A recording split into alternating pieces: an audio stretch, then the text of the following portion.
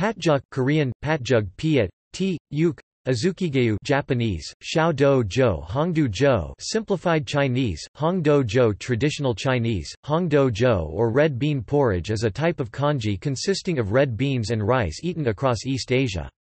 In Korea, patjuk is commonly eaten during the winter season, and is associated to dongji winter solstice, as people used to believe that the red color of patjuk drives off baneful spirits.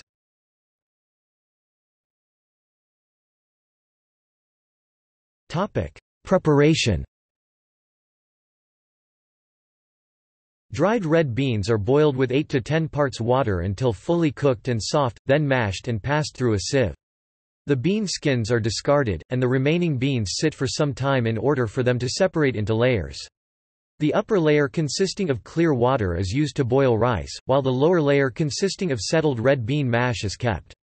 When the rice is cooked, the mashed beans are added back into the porridge along with sealsim literally, bird's egg, named as such due to its resemblance to small bird's eggs, possibly quail eggs, which are the small rice cake balls made of glutinous rice flour. The number of sealsim added is often the same number as the eater's age. Salt is then added to taste.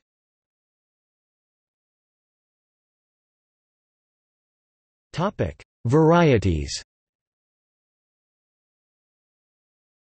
Patjuk is often eaten as a meal rather than as a dessert, and by default is not sweetened. Sealsim, bird's egg, small rice cake balls made of glutinous rice flour is often added to the dish.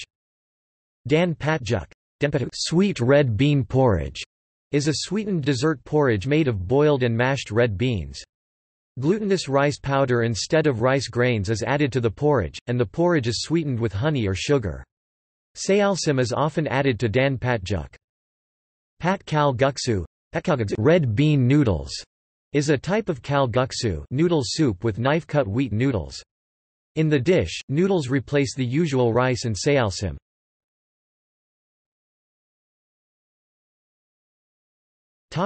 Folklore and traditions. Patjuk is commonly eaten during the winter season, and is associated with dongji winter solstice, the day with the shortest period of daylight and the longest night of the year. Cooking and eating patjuk was also a ritual to prevent bad luck, epidemic disease, and influences from malevolent spirits. People believed that the red color of patjuk drives off baneful spirits, as red was a symbolic color of positive energy which can keep negative energy at bay.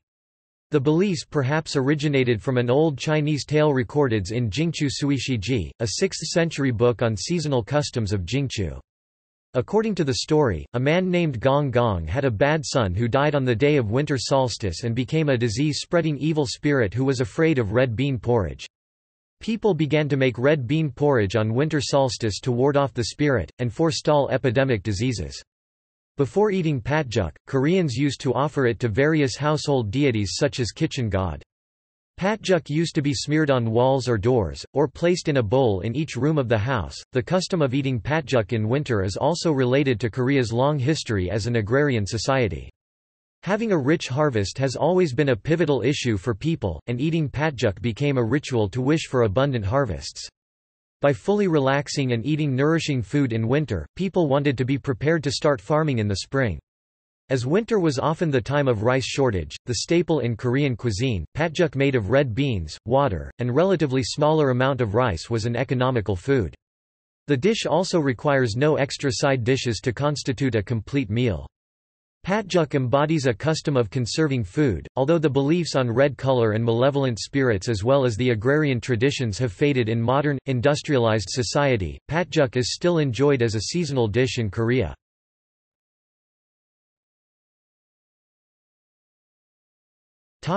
Gallery.